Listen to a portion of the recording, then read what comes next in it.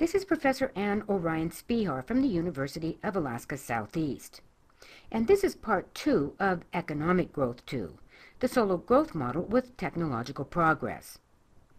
In part 2, we will discuss growth empirics, including a discussion on balanced growth and issues of convergence across nations. We will also discuss growth from factor accumulation versus increases in efficiency.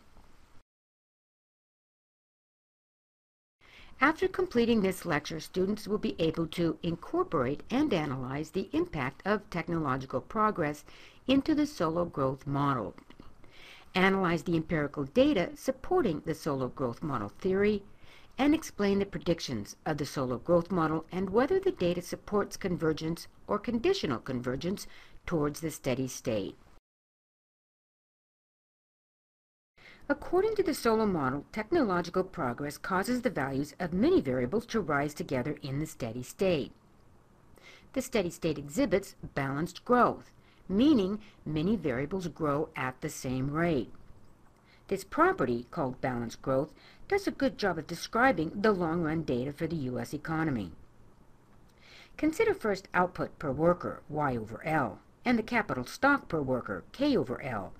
According to the Solow model, in the steady state, both of these variables grow at G, the rate of technological progress.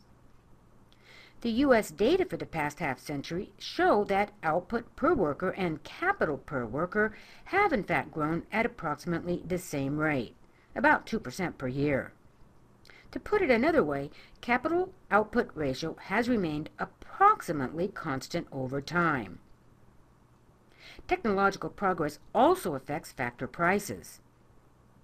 In the steady state, the real rate grows at the rate of technological progress. However, the real rental rate, or the real rental price, is constant over time. Again, these predictions hold true for the U.S., and over the past 50 years, the real wage in the U.S. has increased about 2% per year. It has increased at about the same rate as real GDP per worker. Yet the real rental price of capital, as measured in real capital income divided by the capital stock, has remained about the same. The Solow model predicts that, other things being equal, ceteris paribus, poor countries with lower output per worker and capital per worker should grow faster than rich ones. And then the income gap between rich and poor countries should shrink over time, causing living standards to converge. In the real world, poor countries do not grow faster than rich ones. Does this mean the Solow model fails?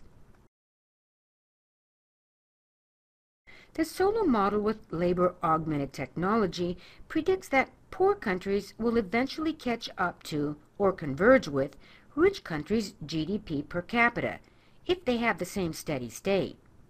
And remember, the steady state is determined by the savings rate, population growth rate, depreciation rates, and the growth rate of the efficiency of labor. So even though they may have different capital stocks to begin with, if they have identical steady states, the poorer country will grow faster than the more wealthy country. And the two will eventually arrive at the same steady state of capital and GDP per worker. Similarly, the Solow model predicts that if they have different steady states, perhaps due to different savings rates or population growth rates, then we would not expect them to share the same steady state capital per worker or output per capita. Each country will have their own steady state conditioned on the parameters of savings, population growth, efficiency of labor, and depreciation rates. The prediction that countries are said to converge if we control for the population, savings, and human capital is called conditional convergence. They converge conditionally because convergence to a steady state is conditioned on the parameters that move each to some steady state, not necessarily the same steady state. Whether absolute convergence between countries or regions occur depends on whether they have similar or identical characteristics or parameters that lead them to the same steady states. They may start out with various different levels of capital, But if the parameters are identical, then we expect absolute convergence and mean that poor countries' income levels, GDP per capita, will eventually match rich countries' GDP per capita, and that the poor countries will eventually converge to the same steady state of capital per worker and GDP per capita. The data does not seem to support absolute convergence, but does support conditional convergence.